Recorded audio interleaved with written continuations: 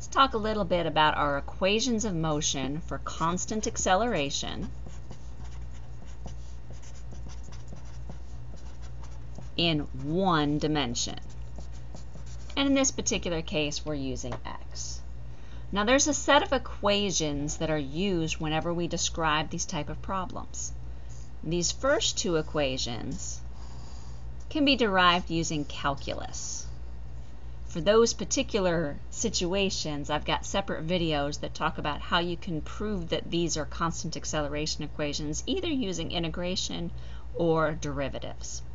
But we've got some other equations that are commonly used as well. This one down here actually comes from the fact that we have an average velocity. Since the velocity is changing, it's going to depend on time, but this equation is a straight line. So if I look at the velocity as a function of time, I'm going to get some sort of straight line with some initial value of the velocity and some final value of the velocity over some particular range of time, where there's 0 and here's our value of t.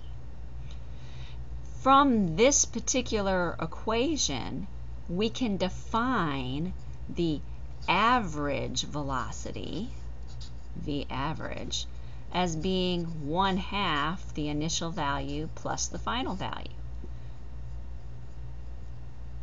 Since it's a straight line, the average is going to be right in the middle of that. Now we can also use our equation that the average velocity is the displacement over a range of time. Combining these two equations and recognizing that our delta t is really just t, because our other value is 0, those combined to give us this equation, one of our commonly used equations of motion for constant acceleration.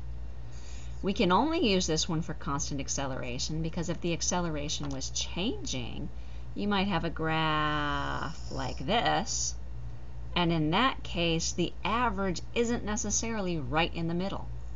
So this equation, again, can only be used if I've got constant acceleration so that my velocity line's a nice straight line.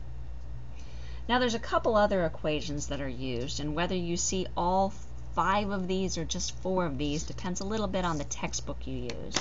But these last two are really just algebraic combinations of these first 3.